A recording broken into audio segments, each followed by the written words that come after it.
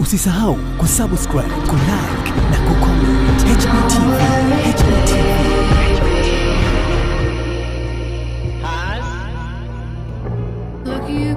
Hatimaye Chazbaba ameamua kufunguka live juu ya kibao ambacho alipigwa na Wema SEPETU, na mkanda mzima baada ya Chazbaba kuweza kupigwa ni kwamba ameweza kuelezea uhalisia ilikuwaje na ilikuwa ni muda gani, sehemu gani, na ni kwa nini pia Wema SEPETU aliweza kumnasa kibao cha shavuni. Habari kamili iko namna hii hapa.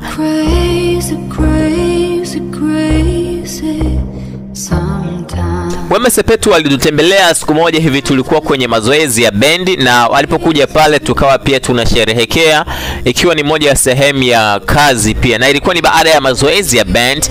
So akawa tumekunywa sana bia, na Wema SEPETU pia alipokuja akawa amekunywa. Kama mnavyomfahamu Wema ni mtu wa watu. So kwenye kusherehekea alikuwa amekunywa, ikafikia hatua akawa amelewa ile haswa. Wakati wa kutoka pale akawa ameenda sehemu ambayo huwa tunaenda kwa ajili ya maliwato, I mean to the toilet center. So akawa ameenda kwa ajili ya kufanya huduma, kupata huduma yake kule, na mimi pia nikawa nimeenda kwenye sehemu yetu ya kiume kwa ajili ya kupata hiyo huduma.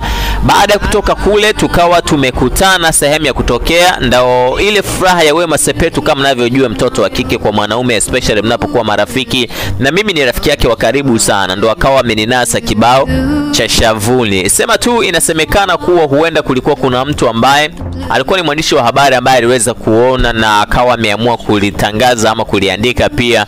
Ndipo vyote hivi unavyovisikia kuwa Wema SEPETU alinipiga ama nini, ni kwa sababu tu kuna mtu huenda aliona, lakini Wema SEPETU hakunipiga kwa tatizo lolote lile. Kwanza mimi na Wema SEPETU ni washikaji sana, na nadhani pia furaha ambayo alikuwa nayo siku ile ndio kitu cha kwanza kabisa kilichomsababisha yeye aweze kunipiga hata hicho kibao. Kingine kikubwa zaidi, mimi nahisi tu ilikuwa ni pombe ambazo alikuwa amekunywa. Of course sio yeye peke yake, almost kila mtu ambaye alikuwa pale alikuwa tayari ameshakunywa, na ilikuwa ni siku ya Jumapili, weekend, ambapo unajua kabisa hamna ambaye anaenda kazini, hamna mambo mengi ambayo tunakuaga nayo.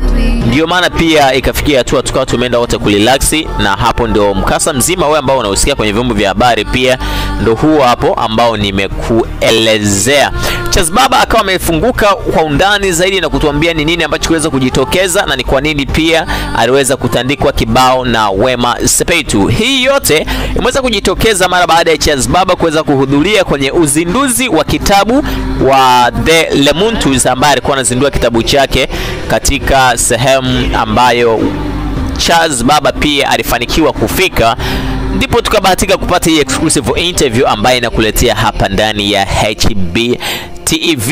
Wema SEPETU baada ya kumnasa hicho kibao, nadhani utakuwa huna swali tena, na Chazbaba ameweza kufunguka live kabisa hapa HBTV, nami nikaona ni vema kabisa nilete kwa ajili yako pia. Asante. Sema kama ni mara yako kwanza kututembelea ndani ya HBTV, hakikisha tu umebonyeza sehemu ambayo imeandikwa subscribe, kisha umebonyeza alama kikengele pia ambacho kinajitokeza mara baada ya kusubscribe. Hii unakuwa unajihakikishia kukaa na sisi 24/7 kila inapoitwa leo. Asante na karibu HBTV with me Hasbirion.